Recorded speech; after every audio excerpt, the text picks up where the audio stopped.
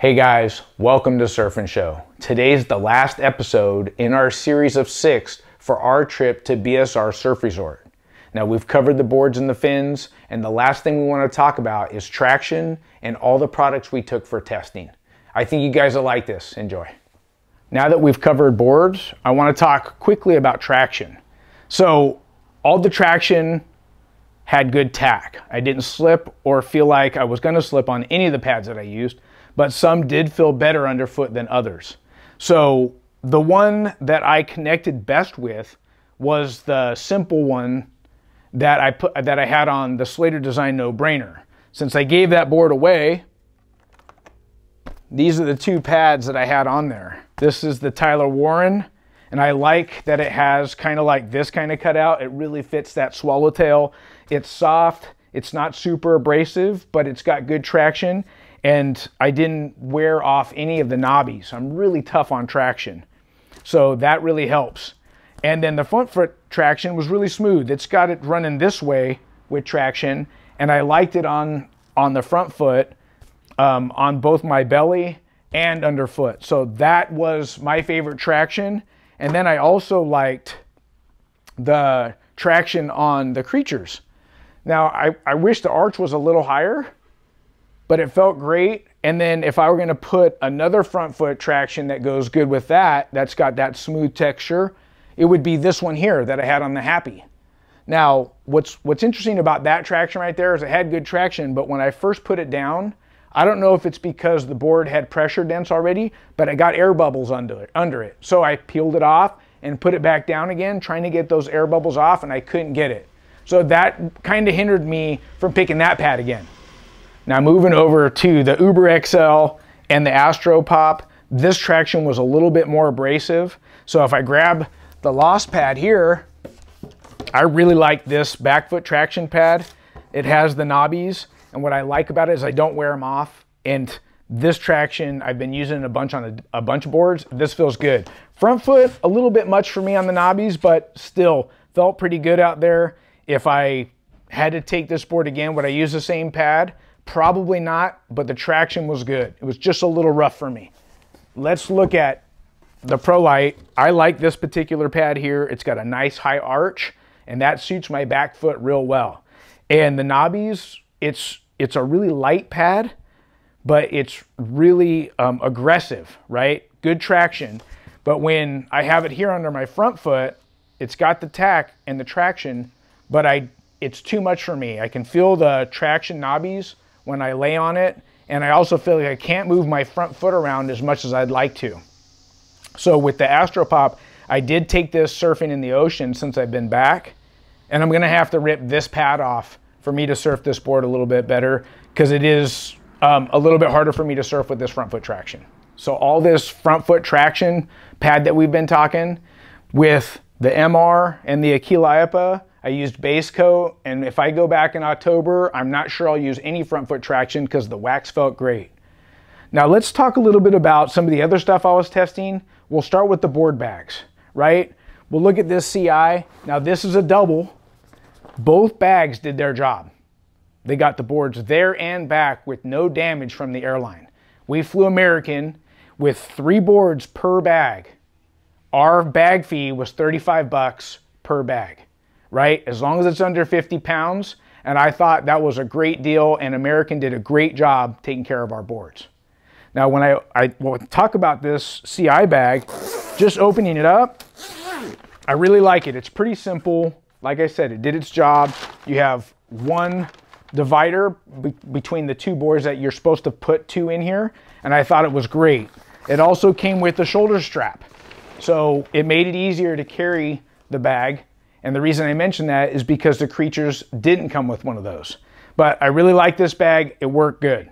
So let's open this one up, because what I think Creatures is doing inside this bag is what kind of separates it from the CI bag.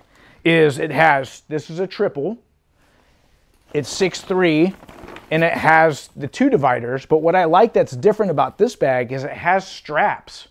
So after I put 2 or 3 boards in there, I can strap them on the inside, and it keeps the boards from moving around.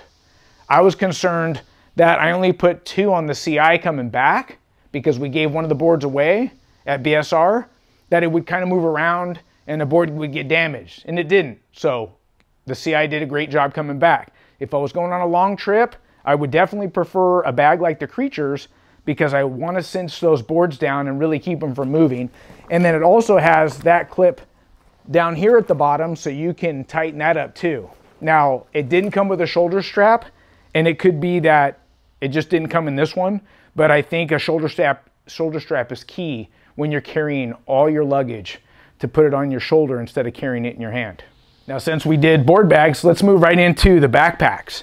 So FCS bag, what I liked about this particular bag is it's got a lot of different pockets. It really has a nice place for my computer, closest to my back, and then it's easy access, easy to get into everything. It's not a ton of space, but it really suits what I needed. And that's just something to carry my computer, my external hard drive. And I feel like this is a great backpack for day-to-day usage. Now, if we look at the Passport by Futures, completely different construction. It's got a different weight to it. The FCS one's a lot lighter. This one feels like it's going to be a bit more durable, almost like some kind of canvas or denim material. So it's a little bit more substantial, right? And it's wider and it's bigger. And one of the things that I like about that is that I can put a lot more stuff in here. I had all my clothes and my fins in here, and there was so many sets of fins that TSA stopped me and wanted to know what was inside because they didn't know what those were. But one of the things that I felt was problematic about the Passport is when TSA asked me to open the bag, it wasn't easy to get it open because it has this kind of a hook latch right here, right? So you hook it in, and once it's hooked in there, it's cinched, and you can move it all the way up to here so you can fit more stuff in the bag. But getting into my bag quickly was a problem. Now, there are solutions to that problem, because you can come in through, the side over here and get to everything right in the side. So I didn't know that. But what I liked about this particular bag, this wouldn't be a bag I'd probably use on a day-to-day basis because it's a little bit bigger. It's got a little bit more weight to it, but this bag's gonna last a lot longer, and this would be a bag that I would take on long trips. So the other thing I wanted to talk about were the trunks I was testing. So in the water, I wore trunks and a t-shirt. And I started with the Hurley Phantom trunks. And what I really like about these is that the elastic waistband, when these are untied, it's consistent. There's no Velcro, it doesn't open. They just sit right where they're supposed to sit. So if this comes untied, I don't have to worry about my trunks coming off or getting loose. I cinched them with tying it, but they were on and they felt great. Now these are 18 inches long, and so they're a little bit shorter, but I like that because I have more freedom, and these have great flexibility and stretch. Compared to the outer gnomes, the outer gnomes feel like they're about 20 inches long because they come down closer to my knees. They were extremely flexible, and the waistband was nice and thin, but it has this Velcro, little tiny Velcro latch. But you see how it does that? This trunk won't do that. And when I got pounded on the bottom at BSR, it did open and I had to retie it. And at some point I felt like, are my trunks still on me? Because they were so loose. But very, very comfortable, both trunks. And if we're comparing elasticity, which ones have more stretch? I would say the Hurley Phantoms probably twice as flexible as the outer gnomes. Now, as we get into what I wore on the top, the XL ThreadX shirt that I'm wearing right now, super soft, size medium. This is the two shirts that I wore the bulk of the time, and these are my favorite shirts to surf in.